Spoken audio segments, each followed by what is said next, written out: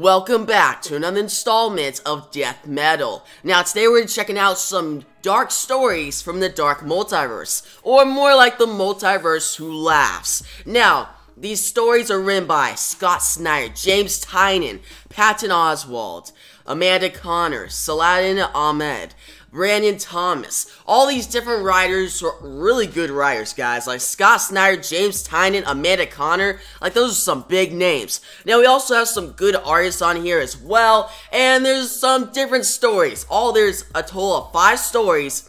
And every single one have a different tone. Like, yeah, every single one is dark. Like, obviously, these are supposed to be dark stories. But they're actually pretty interesting. So, if you guys are ready, let's dive into Dark Knight's Death Metal, The Multiverse Who Laughs, number 1. We begin with the Robin King on his throne of dead Batman. And he says, "Hi there, I didn't see you on the other side of the fire, sitting with all my little groblins. Come sit closer, please. I was just getting ready to tell my friends here a scary story or two, and you should hear them. I mean, holy smokes, we're almost at the end now. The old regime is tumbling down and we're ripping out its insides and feasting on them. And you don't understand what's possible now, do you? Oh joy, where do I begin? Do I start with Superman? Do I start with Diana? Robin King goes through the different origins of the Trinity of the DC Universe. But what he then says is, no. These are stories you've heard before. Let me tell you new and exciting stories. And all the Groblins cheer. They are loud. They're excited. Now, Robin King goes on to say how the Darkest Night has taken over the multiverse and has come a god, and how he's fighting out against Perpetua as he speaks. Now, he goes on to say some dark stories, like a world where the last son of Krypton was just a wee baby boy in his wee baby rocket ship when he passed through a cosmic radiation storm from a black hole. By the time he crashed in Smallville, he's left with a powerful hunger that could only be satisfied with burning human flesh. He goes on to talk about a world where the Flash gave his speed to humans, and they became vicious, predatory speed monsters, and within hours, ultimate death occurred. Now, he also talks about a world where Martian Manhunter is pretty much the alien. He just started going around getting hosts of humans, and you see alien Martian Manhunters just coming out of human stomachs, or people's stomachs, right? So it's basically just alien, but Martian Manhunter is the alien, right? Pretty interesting. But then we also got a world where Diana, Wonder Woman, got the god Zeus, took his head off, killed him, and she became the god. She became the leader. Now we also have a world where John Stewart, he became Parallax, and he enslaved the world. This one I'm actually very intrigued about. I'd like to see an actual issue about this, because we've seen Kyle Rayner and Hal Jordan become Parallax before, but John Stewart, not at all. Now we also got a world where Aquaman, he's pretty much like a sea creature, and he's kind of like a monster now. He's like a monster head, and he takes over the world and just kills people. He drowns the world. Now, we also have a world where Lois Lane is leading the people of Earth, the Daily Planet. She has the Green Lantern's rings. She has the Superboy Prime mecha suit. She has Aquaman's tridents, and she's fighting and killing all the heroes because they've gone evil. Now, we also have Robin King. He continues to say, "See, this is the good stuff.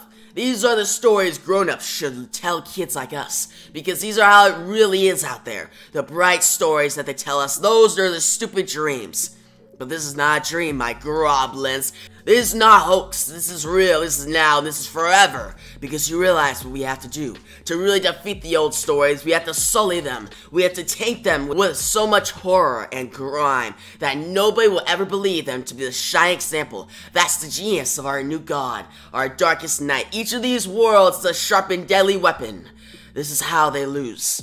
All the heroes on their stupid little world, they're about to understand a multiverse who laughs is a multiverse that wins.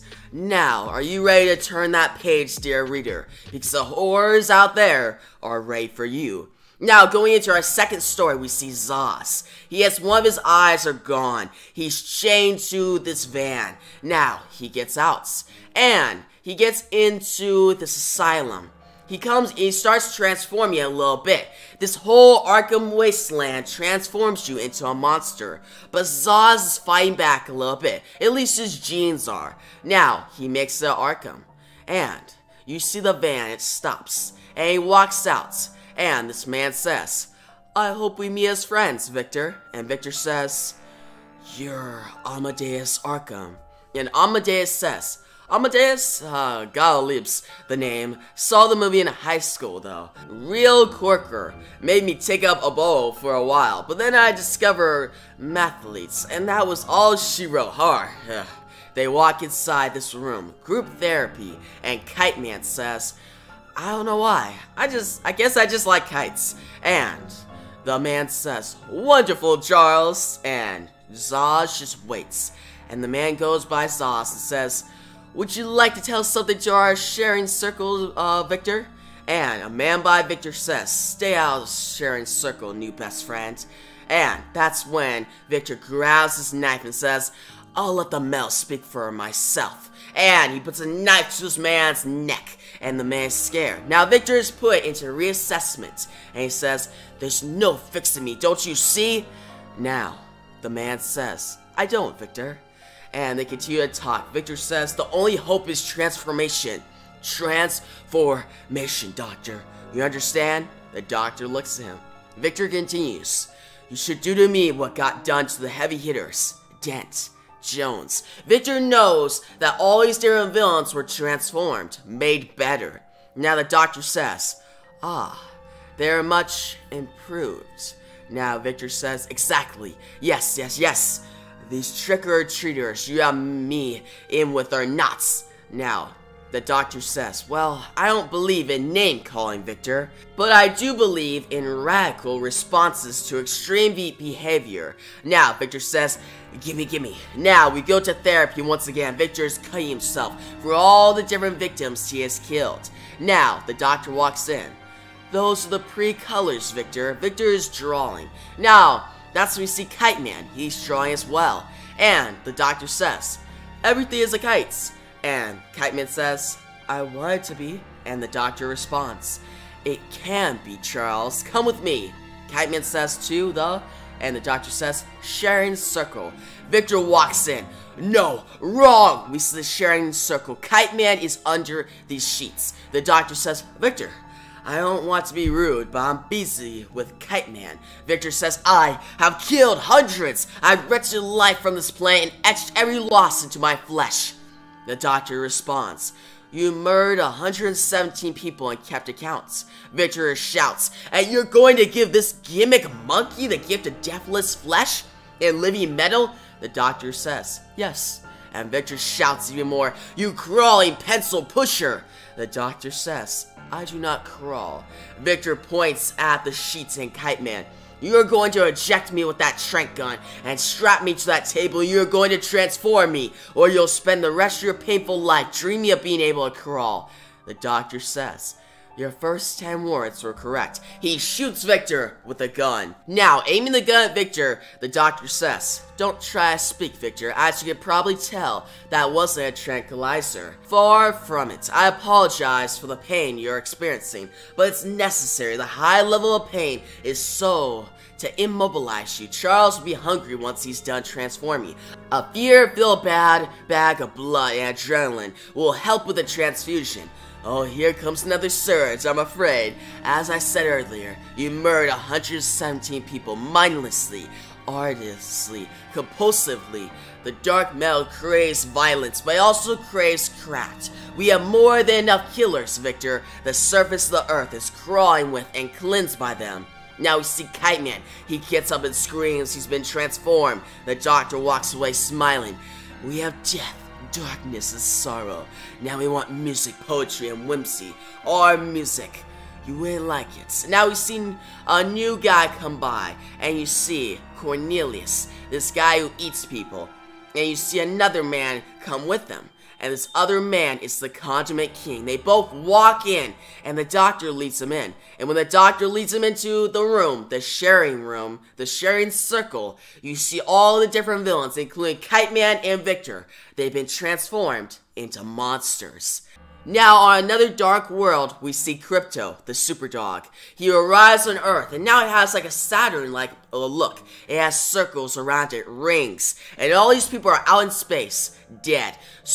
Crypto makes it to the Hall of Justice. He's curious. He says, "Hello, is anyone home?" And that's when we see one of the different super pets. And the super pet says, "Hey, Crypto, we are in here. You're back. It's so good to see you." Now, Crypto says, "Great Scott, Comet, what happened?" Comet says, "I don't know." Now, the cat says, "What happened was that you weren't here when we needed you most." Now, another super pet, a dog, says, "Streaky, this was not Crypto's fault." Streaky says, "It wasn't? If you had been here, we should have, And that's when the dog says, "Hairball?" That's when this cat releases a hairball on the ground and continues to say, "As I was saying, if you had been here, we would have had a better chance of getting this under control." Now, we see this monkey, this ape, in a Superman costume come out. Ace, the bat hound, is right by him. Ace, the bat hound, says how they are barely alive. But the super monkey says, "It all started here in the Hall of Justice. We were going over the day's events, catching up with everyone's latest adventures when it happened. They were all talking, they were having a meeting, but that's when we see this big monster pet come by here, boom, and shots. He starts to attack, but Streaky says, Red Medvo starts to attack them, and all the super pets attack, but this Red Medvo creature, this villain, he has a virus. He is uncontrollable. He starts to attack, but the super monkey barely takes him out with a shot. A boom, boom, boom, and they trank dart him. He falls to the ground. Now, they put him in a containment cell of water, and the super ape tries to figure out what's going on. But that's when all the super pets stop talking. And the super ape says, "Guys," all the super pets start to attack him. But the super ape closes the door and says, "Yikes, computer initiate containment sequence. Super pets, hold tight. I'll try to find some kind of cure. Stay right there and do your best to remain calm." Now, the super pets unleashed upon the world. You see, Super Cow unleashes its acids onto those people. All these people start getting infected by the virus. Arkham Asylum, you see Penguin, Joker. Everyone is getting infected and they're dying. They only have 19 hours to live. These super pets start attacking cowboys all around the world. Now, the super ape hits his super pets. He hits them with trank darts and barely saves them. Turns out everyone else died. Now, Crypto says, "Oh no, Beppo, I imagine it wasn't. Were you able to share the treatment with any others?" So Beppo is the name of this super ape. And the super ape says, "Others? Didn't you notice when you came back to Earth?" Crypto says, "What?" And Beppo says, "Oh dear, my boy. All on Earth are dead. We're the sole survivors. I only had time to produce enough of the cure for us." Now, Beppo continues, "Once the virus takes hold, death occurs in 19 hours. I had to act quickly to save our team." Now, that's when we see all the different super pets who were, before, they were just cured, right? Beppo cured them, but now they're getting ferocious again. They're getting vicious. They start to attack, and Crypto and Beppo are stuck. They don't know what to do, and they are transformed, and all of Earth is transformed by this virus, and the super pets remain supreme. Now we shift to another world.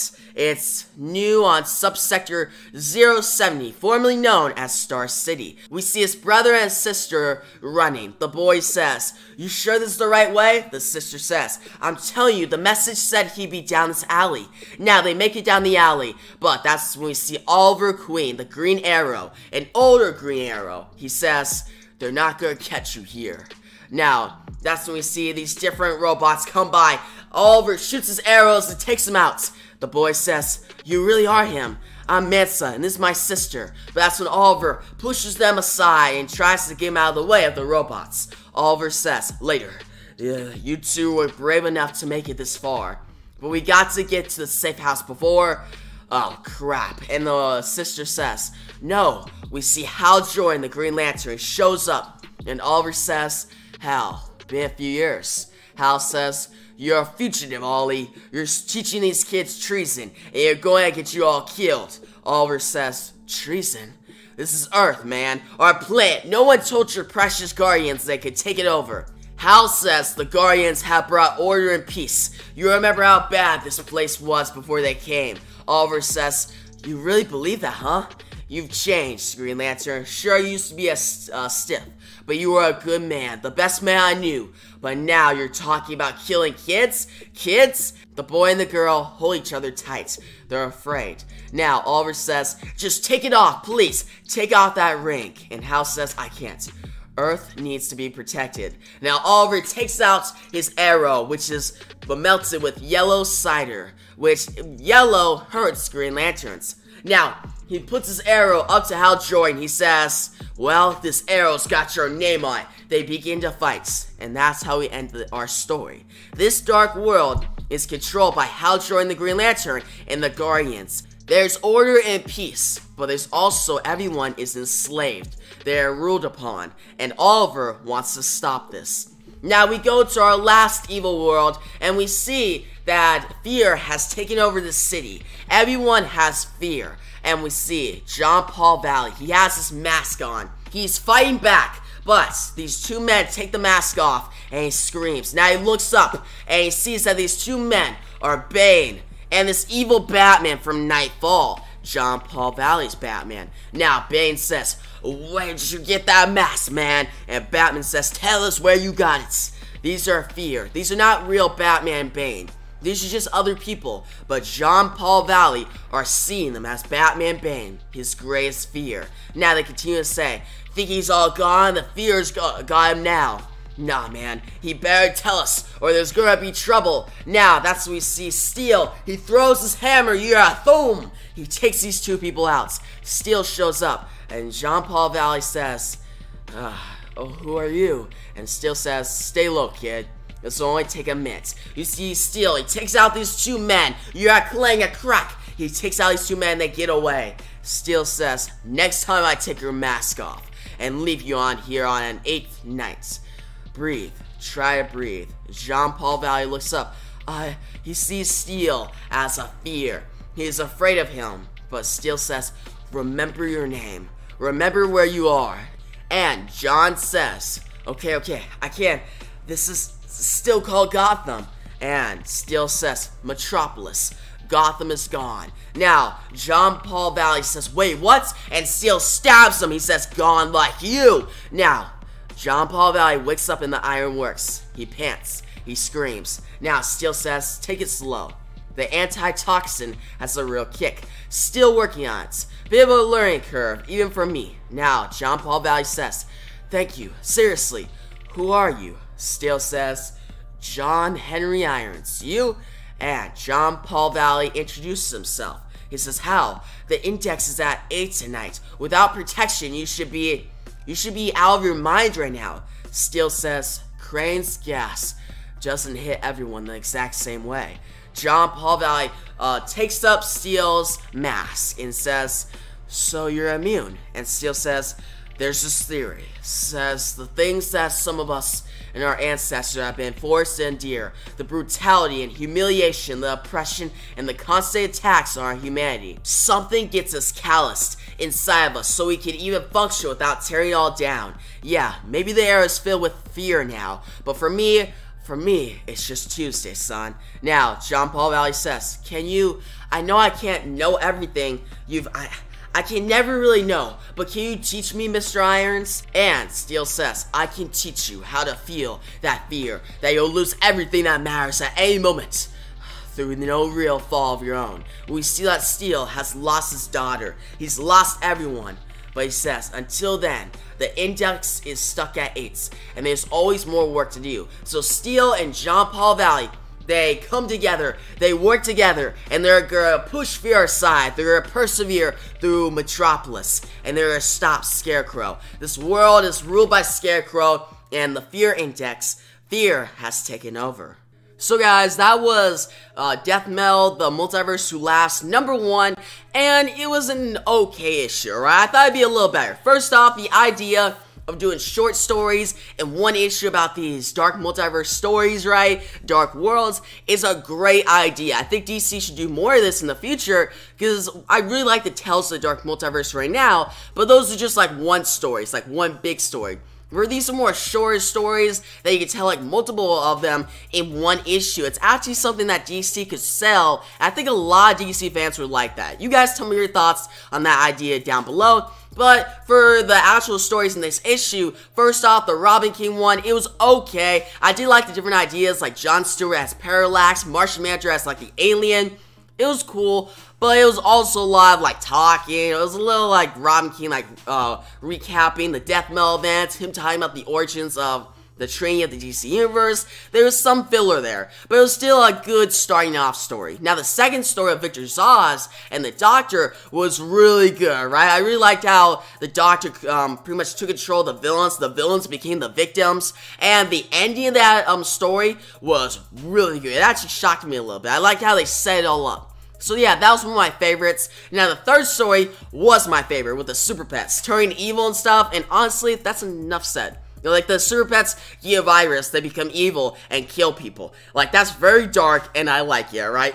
I didn't know I would like it so much, but it makes sense that that story is on the cover of this issue. Now the fourth story, it was not as good. With Green Arrow going against Hal Jordan, and Hal Jordan and the Guardians took over the world, right? I did like seeing like an older Ollie. I always like seeing that. He looks dope. And I do like when Hal Jordan and Oliver Queen go against each other. But it was just such a short story with not that much substance. Now, it wasn't the worst story, though. The worst story in this collection was the final one with Azrael and Steel. Now, I do want to see Azrael and Steel team up in the DC Universe. I think that's a cool idea. But how it's shown here is kind of boring. Because, yes, they talk a little bit, but they don't have a lot of interactions. And the idea of fear taking over the world, that's not really the biggest or new idea, right? It's kind of a very broad idea. It's not really explored in this issue. It's kind of like, okay, Steel, Azrael. Well, Steel saves Azrael. They team up and they're gonna try to stop this. That's it. Not that much substance there. But yeah, guys, so I had to rank them. My favorite was Super Pets 1. My second favorite was the one with Victor Zsasz and the Doctor. My third favorite was the Robin King. My second to least favorite, so fourth place, would be the Green Arrow and Hal Jordan one. And then my least favorite was the Steel and Azrael. You guys rank the stories down below. Overall, I'm going to give this issue a 7.5 out of 10. It was a solid issue. One that you don't have to read if you're just trying to get the most biggest stuff in death metal. Like, it's a skippable issue. But if you want some interesting stories here and there, then check it out. But guys, if you like the video, give a big thumbs up, comment below your thoughts on this issue, and make sure to subscribe and hit the notification bell so you don't miss out on my next death metal video. But yeah, guys, thanks for watching, and peace out.